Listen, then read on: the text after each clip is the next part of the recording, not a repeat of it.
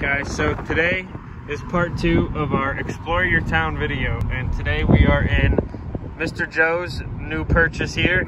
He got himself a car, and we are driving down downtown Lake Zurich. So that's the Piroos right there. They make some solid food. You got my favorite place if you want some ice cream. Over here we have Offbeat, the nice little music shop in downtown. And we're coming up on the lake here.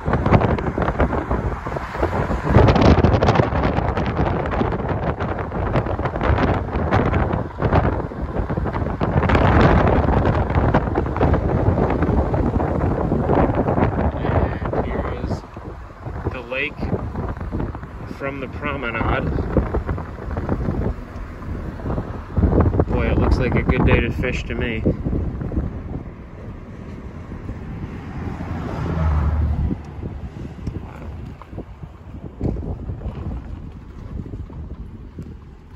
So I guess maybe we're gonna get out of the car and look around.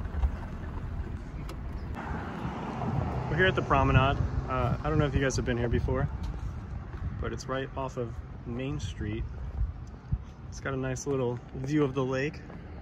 Looks like there's a guy scuba diving right there. The water, I don't know if you can see this, it looks super clear. Like Mr. Kevin was saying, it would be a good day for fishing. So I don't know if you guys want to ever try fishing out here, but I know Mr. Kevin's tried it a couple times and caught a good amount of decent fish. And then we're about to go to our next spot. So this is Grieswald Park. This is right near the heart of downtown. It has a beach access. It's not in quarantine. There is Usually a park, but looks like they took it down. There is a little pavilion that we are under right now. There's some bathrooms.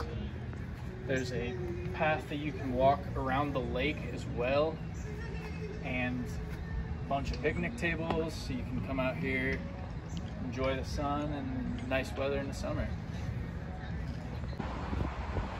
Alright guys, we're here at Paulus.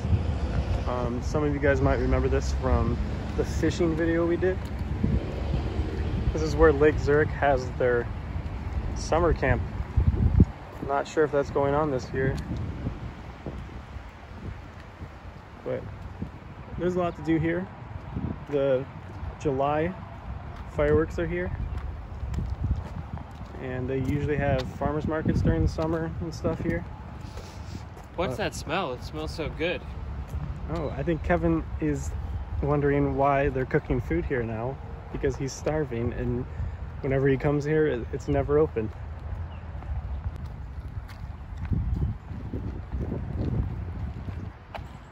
How are they? Probably actually great. Kevin is very disappointed. There's the beach volleyball over there, some pavilions, the spray park, and then the beach, which looks like it's closed for the season.